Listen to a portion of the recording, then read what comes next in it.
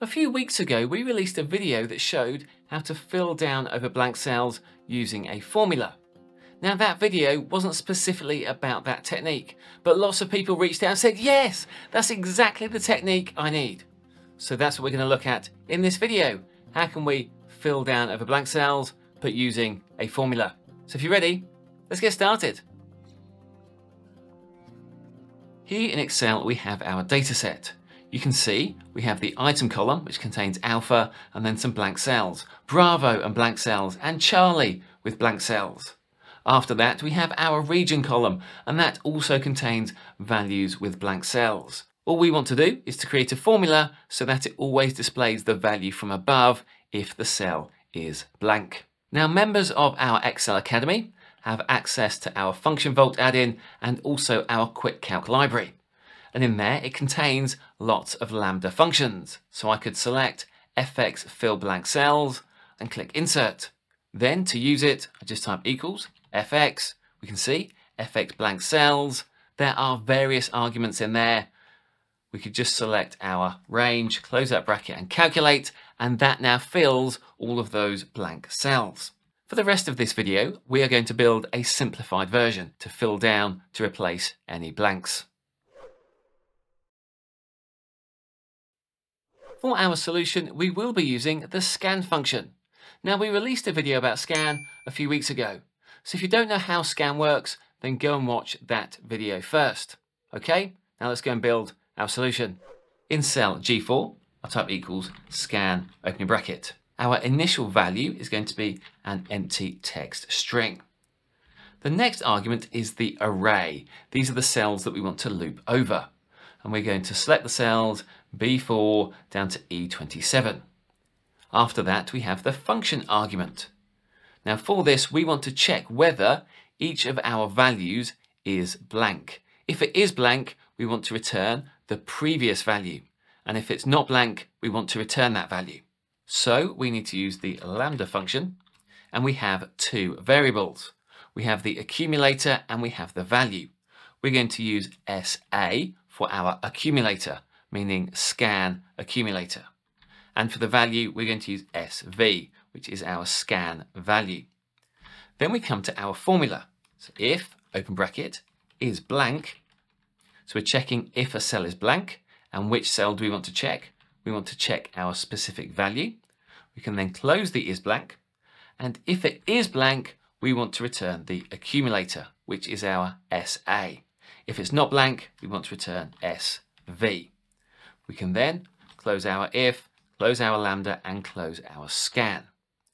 When we calculate that, it doesn't give us what we expect. And that's because scan works across columns before it moves to the next row. So to make this work, we're going to add in some transpose functions. We need to transpose our array, but we also need to transpose our final result back.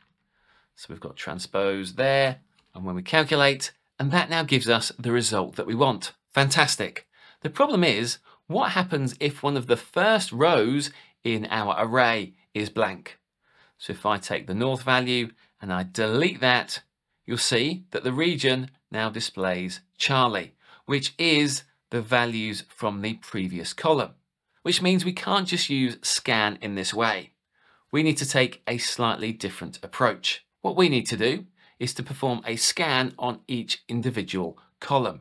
And then, using the reduce function, we can combine all of those columns together in the final result. So let's change our scan function again. We're going to remove our transpose because we no longer need that. And we can also remove that from our array. So if we want to perform a scan on a single column, we can use choose cols.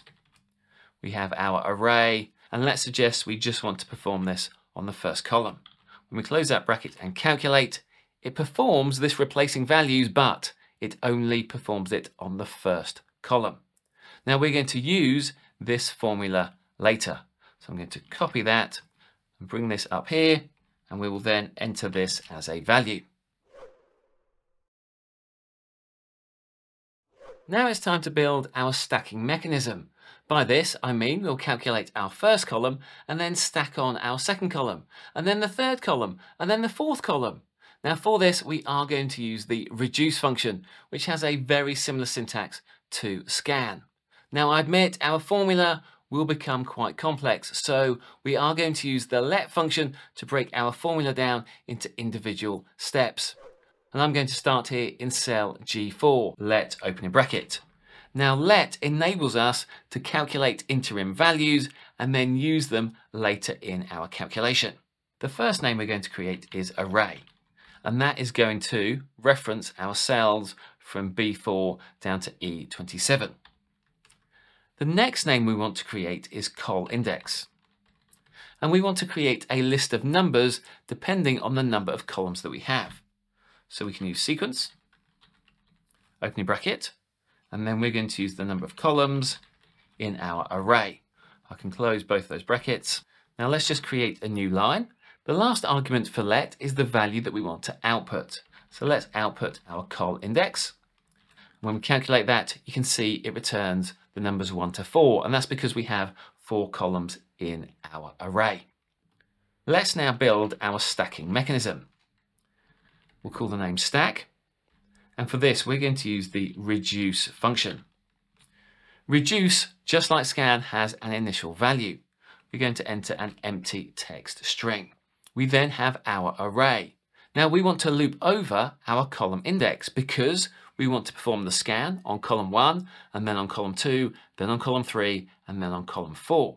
So for our array, I'll use col index, and then we come to our function.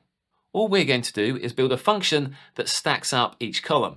So it takes column 1 and then stacks on column 2, and then stacks on column 3, and then stacks on column 4. For this, we need to use the lambda function. Now we're going to pass across 2 values into our lambda function. And just as scan has an accumulator and a value, reduce has the same arguments. We're going to call these RA for reduce accumulator and RV for reduce value. Now by the end of this video, we will nest our scan into the reduce, and that's why we've used RA and RV for the reduce and SA and SV for the scan, so we know which variables apply to which functions. So if we want to start stacking our results, we're going to use the hstack function, and we want to stack the previous result, which is RA, and then onto that we want to stack the choose cols of our array, and we want to stack each individual column, so that'll be RV. If you remember, we are looping over our column index, so RV represents the column 1, and then column 2, and then column 3, and then column 4. I can close the choose cols, close the hstack, close the lambda, and close the reduce. Let's now output this result so we can see what it looks like. There you can see that we have a column that's filled with NA values, and then after that we have each of our individual columns where the blank cells have been replaced with zeros. Now we need to drop our first column. So let's edit our formula, and let's create a step called result, and that is going to be the drop of our stack. We want to drop the first column. We can then output this, and as you can see, we now have the columns in the right place. So far, all we've done is taken our original array and stacked those columns back together. But we've also got our scan calculation from earlier, and we know that this calculation worked on a column by column basis. So I'm going to copy our scan, and let's enter that into our reduce function. So I'm going to replace our choose cols, and I'm going to paste our scan. Now our choose cols here, that needs to be based on our array. And then what column do we want? That's going to be replaced with RV. And when we calculate that, we now get the results that we want. In the item column, it fills down with the value from above.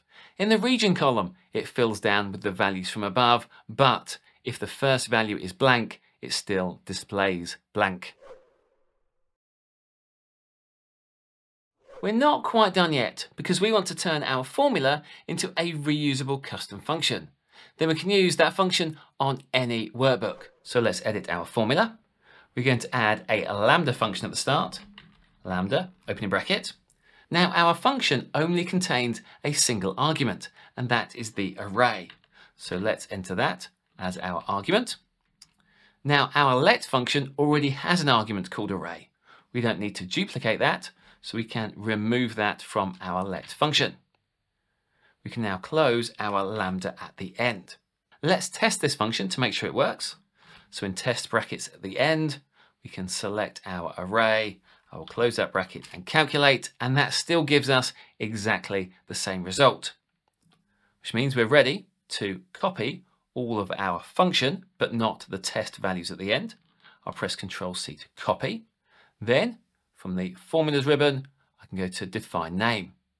And we're going to give this the name of fx fill down. And then in the refers to box, we can select all of that and paste our lambda function. I'll then click OK. So let's now apply our lambda function. In cell G4, I can type equals fx fill down. We can select our array, close that bracket and calculate. And that now gives us the result that we want. And because this is a lambda function, it means we can easily copy and paste it to any workbook, and it will work with arrays of any size. And that is how we can build a custom function that fills down over blank cells. Now this was quite a complex solution, but if you want to understand how to build these kind of solutions yourself, then you should check out our Dynamic Formulas Unleashed course inside our Excel Academy. And that's also the place where you'll find our Function Vault add-in and our Quick Calc library. Just head on over to exceloffthegrid.com and check it out. Now we've got loads more videos on our channel, so if you like this video, then why not check out this one next, because it contains lots more array techniques. So thanks for watching, and I'll catch you next time.